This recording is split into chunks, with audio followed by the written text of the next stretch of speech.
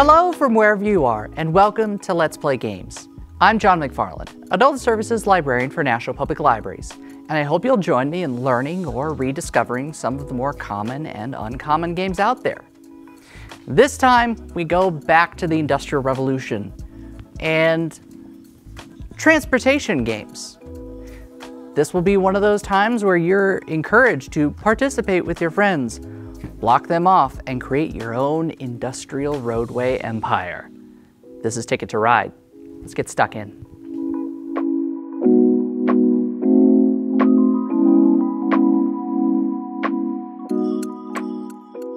So this is one of my favorite games in the respect of no one will get knocked out. I love the kind of games that everyone still has a chance to stay in. This game is actually preposterously simple to set up. And this is courtesy of the board game collection from National Public Library. And we have quite a few things in this container. First of all, we've got enough for 5 players. Blue, green, red, black, and yellow. We also have tokens, which we'll get to in a moment, and some spares. There's always some left over, but there should be 45 train cars. I'll pull them out in a minute so you can get a better visual of them, but there are 45 of these for each. We also have part of the object of the game and our board. So we'll go ahead and put this off to the side for now. It's always the wrong way every time. But we also have these 2 sets of cards. We're gonna have 20 of these. These are destination cards. This is part of the object of the game. Your goal is, and I'll show you the map in more detail here in a moment, you're gonna take these cards, I'm actually gonna flip some of this over. Each of them have routes. And this is going to be American cities as well as Canadian cities for connecting. So just a limited amount of US geography is required, but it shows you visuals as well as the names of where you're going for. So this is Denver, so in Colorado, and El Paso, which is in Texas near the Mexican border. And it's going to be worth 4 points. So your goal is, if you have this Denver to El Paso card, is as whatever player you are, to connect through your tokens from Denver to El Paso. And it does not have to be the most direct way. So let's look at another one. Another Texas one for you. Dallas, Texas to New York City. Again, you can go all the way around the board as long as at some point you have a completely connected railroad from Dallas, Texas to New York City, New York. Now let's find one that's a bit more cross, because as you can tell, we have quite a few of these. Here's one. Vancouver, Canada to Montreal, Canada. So we are going all the way across from Ontario to British Columbia. And notice how it's worth 20 points compared to the Dallas to New York 11 and the Denver to El Paso 4. So in part of this game, you're going to be figuring out how ambitious do you want to be versus how many do you want to connect, because you only get the points for connecting the roadways. So we're going to put these off to the side just for a moment while I pull out these. This is how you generate the ability to place items on railways. And let's go ahead and pull out our map, because as you can guess, it's fairly expansive. Now, we're gonna take this in small pieces, so that way we can kind of work together through it. So first off, I'm gonna go east to west, and then I'll talk about north to south a little bit. Notice how it's a pretty crowded system, but all of these have particular connections. So Montreal, Toronto, Duluth, Minnesota, Helena, Montana, and Seattle, Washington would be a connected east to west railway. So if you had Montreal to Seattle worth a certain number of points and connected all of those with, let's say, green tokens, you would be able to build that roadway. Easy enough, right? Here's where the colors come into play. Each of these cards are going to have particular colors on them. So I'm going to put just a couple examples here, try and get all of them. White and blue. So notice how pretty much the entire rainbow spectrum is covered here. We've got blue, green, white, red, pink, yellow, green, and black, as well as these. This is a multicolored token that is basically a wild card. What you're gonna do is, as you play through this game, you're gonna generate a certain number of colors. So let's say we're trying to do Chicago, Illinois to Duluth, Minnesota. You would need a combination of colors and wildcards. Being able to place them down. So let's say you're playing as green. Forgive me, I'm bringing my favorite color into this. You would be able to play these and say, okay, I have this railway connected. You're only able to do one on your turn. So you can either pick up cards or place railways, but you can only do one. And part of the game here is going to be when we dole out railways at the beginning, no one knows what railways they have or not. But it does mean that no one can take this any longer. And this is where the two layers of points we have come in. First off, the train length, and secondly, the route completion. So let's look at this train length here for a moment. A single railway, so Nashville, Tennessee to Atlanta, Georgia, or Vancouver, British Columbia to Seattle, Washington are one lengths. They're worth 1 point. But notice where they are within the map. We'll take a closer look at the map here in a minute. Notice some others here, they may have the same colors that are 2s. Those are worth 2 points. This 3 point that we put is worth 4. These 4s, for example, Atlanta, Georgia to New Orleans, Louisiana, is worth 7 points. This 5 from Atlanta, Georgia to Miami, Florida is worth 10 points. And then our large ones here, obviously this plays a huge element to the game, is these 6. There's quite a few of them, especially as you start getting out west. That's worth 15 points. So this is where it starts getting competitive. So I will go ahead and clear this off for now, and I will finish getting everything set up. But at its core, what we're doing here is trying to collect as many routes as well as complete those routes, being able to take multiple of these long railways. So for example, if you were able to get Portland to El Paso and take over here, that's a 5 stretch. That's worth 10 points. Los Angeles to El Paso, that's worth 15, that's 25. And then 4 points right here, so 29 points.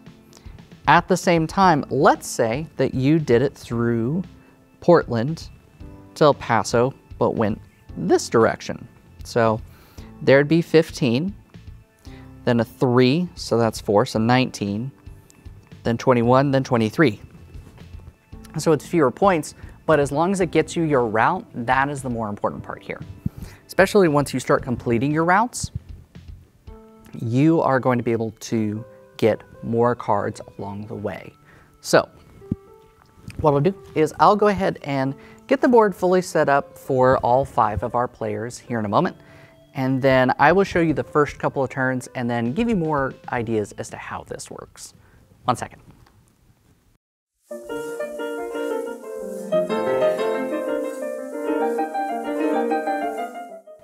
So a little bit about the time period, because I always like trying to add some of that. Let's kind of clear off the board and let's look all the way across the country here. Now, notice that we have a rather interconnected set of roadways. You are going to see the development across the mid-19th century as railroads come into more prominence, starting from the east and going west.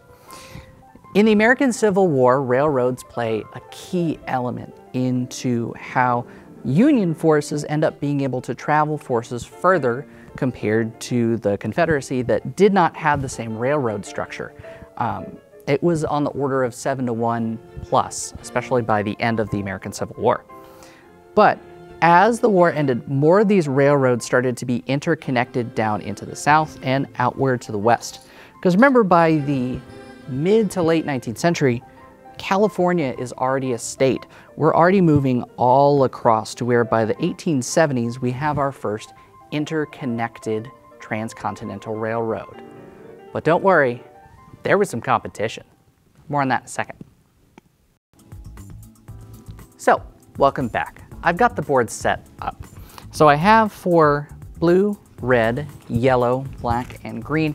I've given them 4 of these train cards each and 3 of these destination cards. So we're gonna go in a row, take a look at it, see what we've got. So our blue player has a black, yellow, blue, and a Technicolor.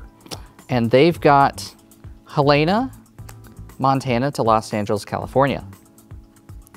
Montreal, Canada to Atlanta, Georgia. Montreal to New Orleans. This is actually a pretty good draw because if you have ones that are next to each other, this is a good starting spread to where, let's say as you're going through the game, you may have to go a little around, but if you can go Atlanta through New Orleans, you're gonna be well on your way. What it also means is see that Atlanta and New Orleans have 2 railway connectors. If your end goal is to get all the way up here, you may want to prioritize certain things in the early game. The more routes you can claim, the better off you are, especially if you can stop somebody else. All right, our red player has black, blue, and 2 oranges. Not a bad draw, especially considering Las Vegas to Salt Lake City needs only 1 more orange, and there is an orange in play. Chicago to Pittsburgh, same instance. New York to Washington can be claimed right now, if they wanted to. They've got Winnipeg to Houston, which is down here in the center, but it is all the way down. Definitely an excursion, but they've got a black, they've got a blue, not as much help north-south though. They've got that Denver to El Paso that I mentioned. Notice how it's kind of off to the side, but if you have to, for example, go through this blue segment and then green segment, you're gonna be trying to do this anyways, and then hoping to get lucky through this green segment right here. Also, this green segment becomes in play. Remember how I talked about going from Portland to El Paso might score you a lot of points? Los Angeles to Miami, you have to go all the way across the board. And there's 1, 2, 3, 6 group segments in this one. So, not the best spread, but manageable. If you are able to successfully do that, you're well on your way. Our yellow player has yellow, pink, black, and red, and their routes are Vancouver to Santa Fe. So up here to down here. Get this all scooched out of the way. We have another Vancouver to Montreal. So these are some high points, but obviously it's going to take a lot of work. You've got to go all the way down the map and all the way over the map, as well as New York to Atlanta. Now let's look at our black player. They've got red, yellow, orange, and blue. And then Los Angeles to Chicago, Seattle to Los Angeles, and Winnipeg to Little Rock, Arkansas. Winnipeg is obviously covered by the yellow pieces right now, but Not the best draw. I will absolutely concede. This one is, black is probably the worst set of draws so far, mostly because they have to go 3 separate directions. At least for our yellow player, they have 2 starting destinations and can try and go all the way. Now let's look at our green player. They've got 2 pinks, a red, and a white. And they've got Chicago to Santa Fe. They've got Sault Ste. Marie to Oklahoma City, and Sault Ste. Marie to Nashville. So notice up here, there's no directly southern way, so it's going to involve at least 1, 2, 3, 4 connections. But if you can get to Nashville, Nashville to Oklahoma City is relatively reachable. You can also get Sault Ste. Marie to Oklahoma City and then over. This is going to look a jumbled mess by the end of the game, but that's half the fun. Since nobody knows what they're dealing with, I'm going to have everybody keep their respective pieces. I'm going to move these off the board just so you can see all of the various routes that we're looking for. And we're just going to take this slowly, but hopefully by the end of the game, you'll be able to see a little bit as to how some of this begins to work. Oh, black's kind of like stuck in the corner here. So what I'm going to do is, on your turn, you've got 3 options. Claim a route, draw cards, or draw destination cards.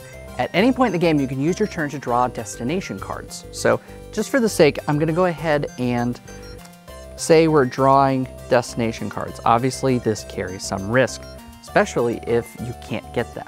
These are subtracting points. You want to make sure that you're only getting routes that you can complete. So we've got Seattle to New York. That's a haul. Calgary to Phoenix, Arizona. Portland to Phoenix, Arizona. If you draw cards, you have to keep 1, at least. You are welcome to keep 2 or all 3, depending on how things are going. So I'm going to keep these at the top just so we have in mind what is going on. Also, the longest railway gets 10 bonus points. Forgot to mention this one, the Trans-America Express one. It's only for the one with the most connected railway. Similar to Settlers of Catan having the longest road, longest railroad comes into play here. So let's see what we're going to do here as blue. Now, you've got the option to draw 2 total color cards, or 1 if it's the bonus card. Now, here's one of the biggest important suggestions I can give as to how you play this game. Draw them 1 at a time, because you don't have to say, I need black and orange and be done. Let's say you need 2 black. You get the black one, and then this next card, if it's a black, you can take it as well. So take cards 1 at a time.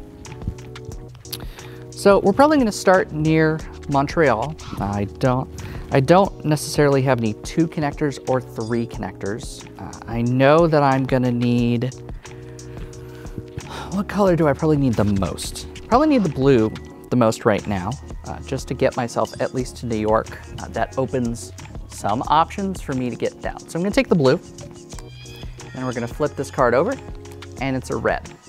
So the black and orange example I gave earlier, you wouldn't get lucky, but you would still then have the orange. So you need to look for what colors you have. You're not going to be able to place anything, so what else do you need? You've got Helena to Los Angeles, so you need an orange at some point. Do you need a black? Yes, we're going to take this other black because we need this New York to Washington route as well. So, simple, just turning over cards and thinking about where I'm gonna go. So Winnipeg,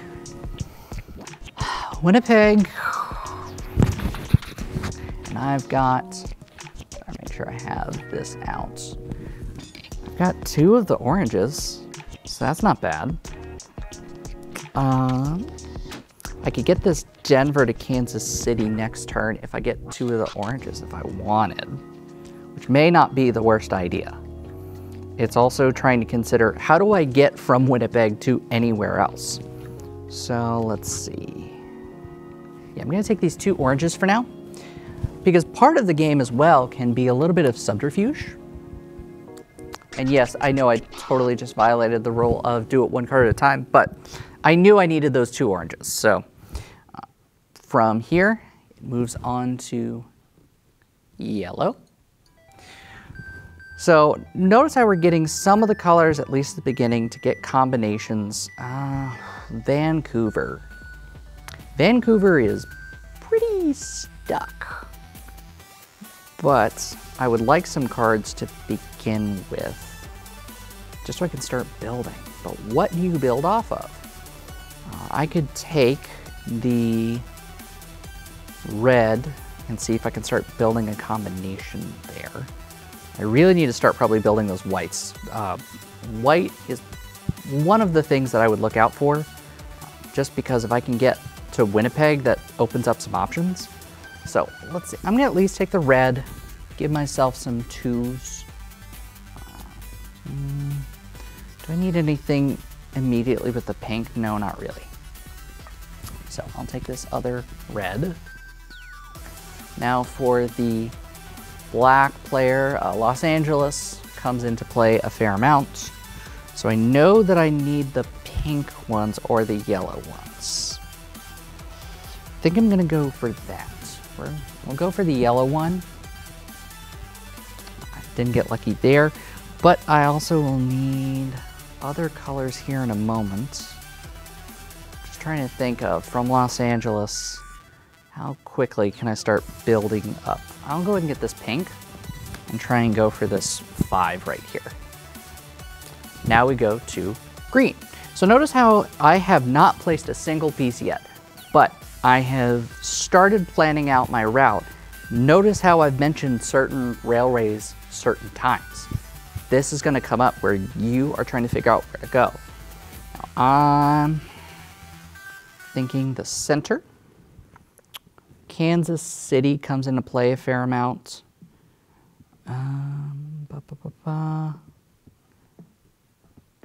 Kansas City, Sault Ste. Marie. That requires triplicate ones. Now is where you start deciding. I'm gonna go in place. I'm gonna go for it. I'm gonna take these 2, pink, this will be our discard, and I'm gonna place 1 rail. And then because of that, we know it's 2, so I'm gonna take my green marker and just move it to the 2. Simple enough, right? And that is actually the end of my turn. I don't get to draw any cards. That is the only thing that happens. So we'll keep going and see what happens next. So now we get to decide. At Montreal, I think I'll go and play. And that will be that Montreal to New York connection. That's worth 4 points. Red, what are they gonna do? I think that Denver to Kansas City. Now that you've got options here, you have to figure out where you're gonna go for some of this. So we'll go ahead and do that. I'm gonna be a little more, probably a little more aggressive with building than I normally would, just because I want to show you how quickly this board fills up. Remember, this is a 4 length, so for red, that's worth 7. For yellow, let's see. I think I'll go ahead and play those 3 reds and take that Vancouver to Calgary roadway. So that's another 4. And black here is really starting to decide what to do. Because now, what options are still there to you? Here's probably one of the biggest, air quotes, risks at this juncture. Notice that Los Angeles to Salt Lake City is only 1 roadway and can only be claimed by 1 person. If you're trying to go this way and somebody can block you, they can, as long as the roadway's been claimed. That's it. There's only so much you can do. Let's see what else is around here for their... They got blues.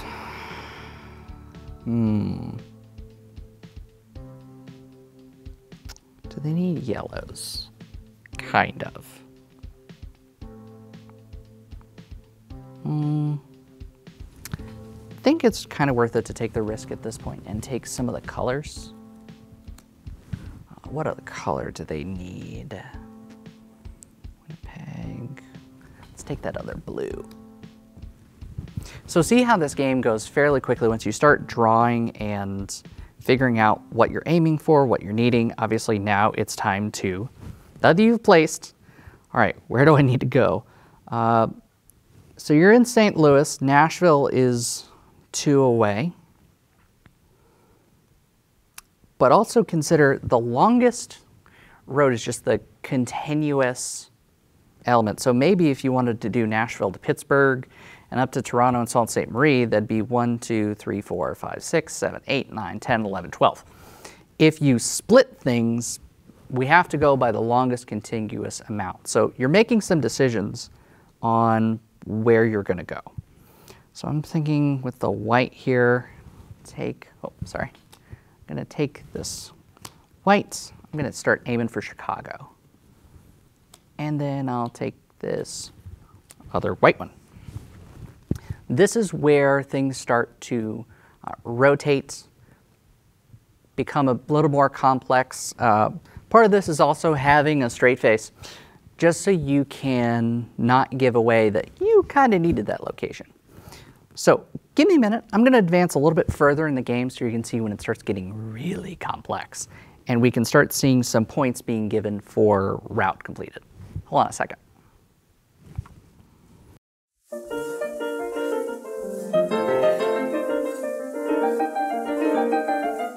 As I said, there was some competition for the first transcontinental railroad.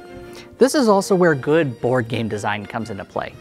Notice that on the center of the board from San Francisco to New York, there are a series of interconnected, competing railways with different colors on them. This is a pretty close reflection into how railroad structures developed. Most of them were concurrently run by their own businesses, privatized. None of them were really nationalized or trust busted until almost the Roosevelt administration. I mean the Teddy one. So notice how there's the competition here, and you could actually have 2 players competing along that same route, trying to do a New York to San Francisco. Up until the invention of really good air conditioning, Los Angeles is not as much a city as prominence as San Francisco is out to the west during this time period. But notice also we have New York to New Orleans, which is one of the largest trade hubs for this time period. We also have all the way from Houston to Duluth. So we have a lot of good competing maps. And this is where once somebody was able to get control over a large area, they could impact the transport of goods, the transport of people, the transport of material of all sorts, and make a huge profit off of it. So I advanced a little further, and let's get you back caught up. Notice that blue is trying to take some of the area over here. Yellow is trying to make these long connections. That's going to take a hot minute, but it's still worth trying, just because it keeps your options relatively open. Red is fairly committed to the bit over here. Black has kind of been stuck in with not having a lot of cards for their exact destination here, but they're working with what they got right now. Green is still kind of covering the center. So the first thing I wanted to cover is what happens when you complete a route. Now, so red here is going to claim the Santa Fe to El Paso. We're going to discard these 2. And they are going to advance by 2. This is one of the important things. You've now completed a route if you're red. You know it. The other players do not. You should keep it that way. Why? Because now they know that you've completed a route. They also know how many points you've scored. And they also know that they can only take so far. And it changes how they play their game. You want to play your game, and now you're focusing on a couple of things. Getting from Winnipeg to Houston, which is a bit more manageable now. You're probably going to want to go for this 4 and this 1 right here. You also have to go through this Omaha, Duluth, Winnipeg, and then you also need to start looking at how are you going to get from Los Angeles to Miami.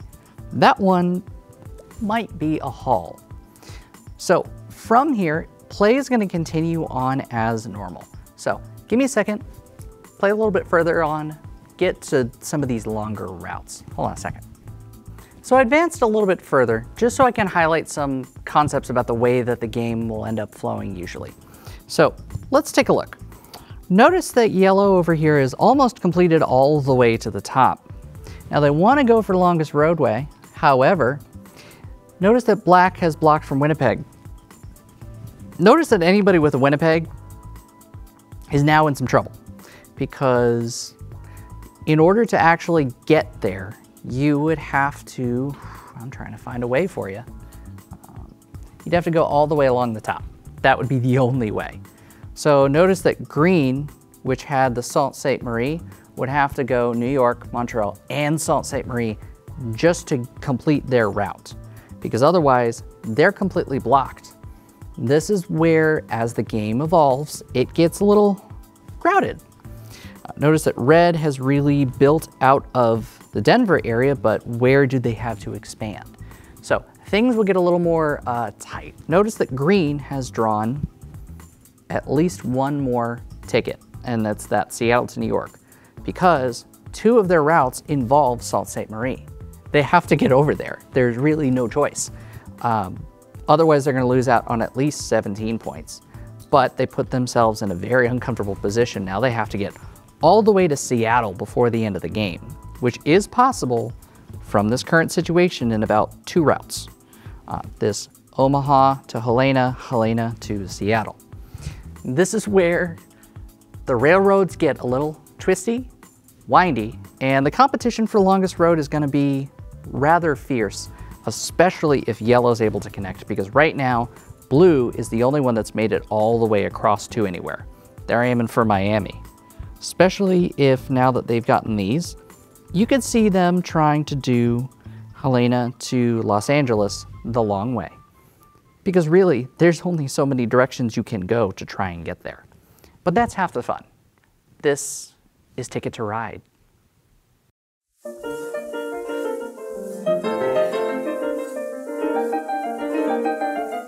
One more thing that was actually really good game design. This also relatively mirrors the population as it was during the time period. There was a lot of need to transport from New York to San Francisco across the continent. However, Helena, Montana does not have as many people as, for example, Atlanta does. Atlanta needs 5 connecting points. Helena has 6, but notice how it's more intended to get to another destination.